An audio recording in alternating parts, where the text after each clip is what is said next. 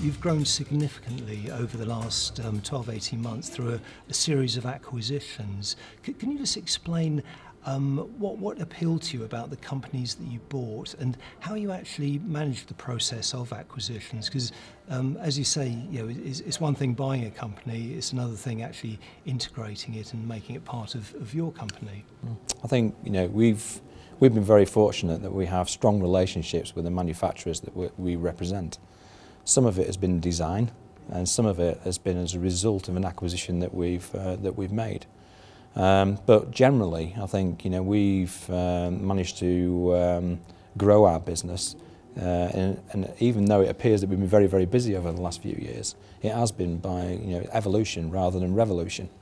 One thing is backed into another thing. But in terms of targeting a business and looking at a business, we pick the brand number one and the geography number two.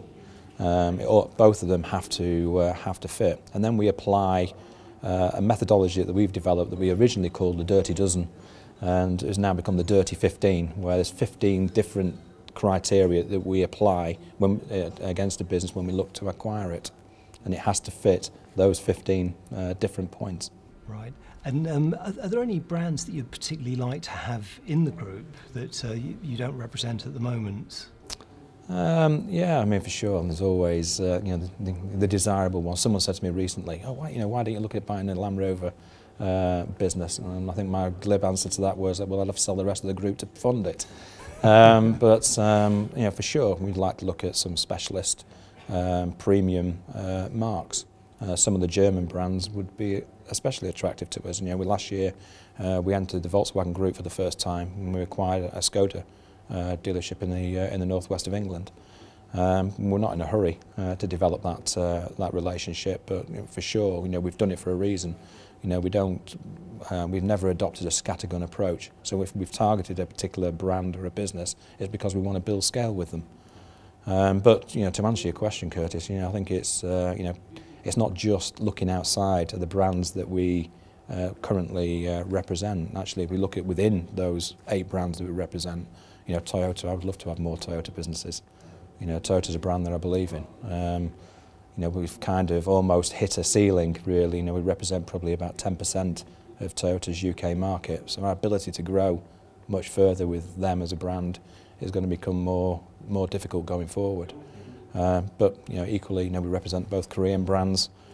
Kia, especially, is a brand which has really captured our imagination. We'll open our second Kia centre later this year. Okay. And are there any more acquisitions in the pipeline at the moment? We said we'd have a year off this year.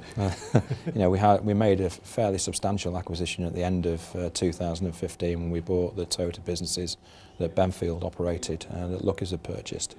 And they were expensive businesses in terms of the amount of funding that was required. So we said we'd have a year off and consolidate in 2016. But of course, this industry never ceases to amaze us, and there is always somebody knocking on your door. I think if anyone was to come to us with an opportunity this year, I think we would be very cautious, and it would definitely have to be the right fit for us to be able to stretch ourselves any further this year. We've always said that we'll only grow as quickly as, number one, our finances will allow us to, and number two, and equally as important, as our people will allow us to. So we've kind of planned the acquisition that we made at the end of last year, and we don't really want to stretch our team any further than we need to. We want to be effective in what it is that we're doing at the moment. Excellent. Thank you very much. Okay, excellent.